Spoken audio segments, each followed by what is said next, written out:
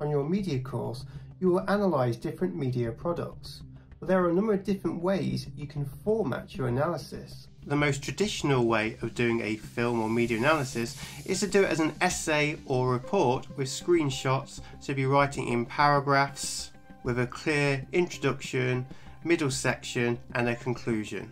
The second most common approach is to do a PowerPoint analysis where you'll have an image on the right, on the left, and then you have your text in another box.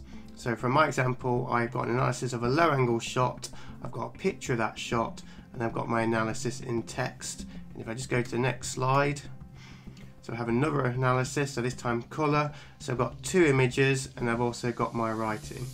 Now if you're wondering how I did these designs, if I click on design ideas, then PowerPoint will generate some ideas for you and you can pick what you like. Now to do a video essay using PowerPoint, what I'd recommend you do is on each slide you just have images only. You do not put any text on the slide because you're going to be talking anyway, so you don't want text as well. And we're going to do audio recording. So if I click on audio and go to record audio, you'll get this button here. Now if I click to start recording, it will start recording and you can see my voice. And if I stop, it will say discard or insert. So if I say for example I want that sound, I press insert and there it is, it appears right there. So to record your audio on the PowerPoint, you can do a number of options. So if you're using a laptop, it probably has a mic already built in. That would be good enough to use for a video essay. Or you could use a USB mic which plugs straight into the computer. Or you can have a mic which plugs into the mic ports. Or you could use your smartphone headphones which will have a mic attached to it. So any of these options are fine for when doing a video essay on PowerPoint. So what I'd recommend you do is just to write some bullet point notes in the notes part here, so to help you when you do your recording.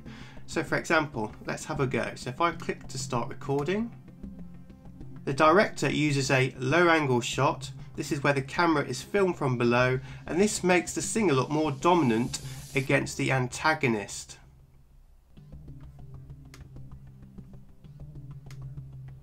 And I'll insert that recording. And there we go. So I've done a recording for this single slide. So I'm not doing the entire analysis in one go. I'm doing slide by slide. And if I don't like what I've done, I can just delete it. I can click start and I can go again. Moving on to my next slide. And like before, I have some bullet point notes just to help me as I do my analysis. So I'm going to start recording and I'm going to have a go at doing this. The main character has a white t-shirt. This suggests that he is pure, he is full of hope because he is the protagonist, and this is a common technique to use for protagonists.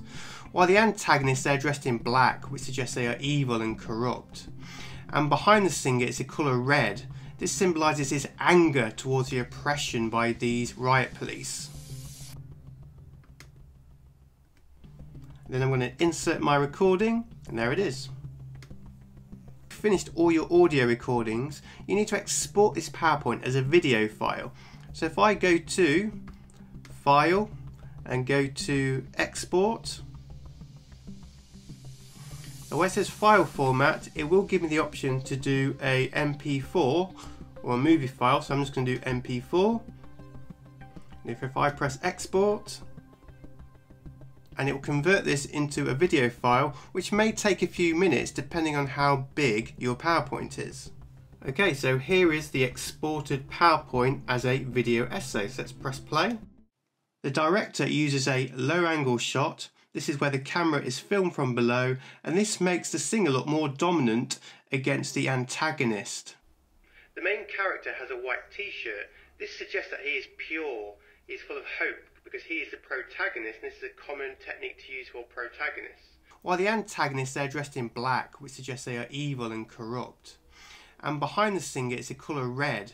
This symbolises his anger towards the oppression by these riot police. Now if you want to take it further, you could import that video into some editing software, and you can add music if you want to, and you could also add video clips like this.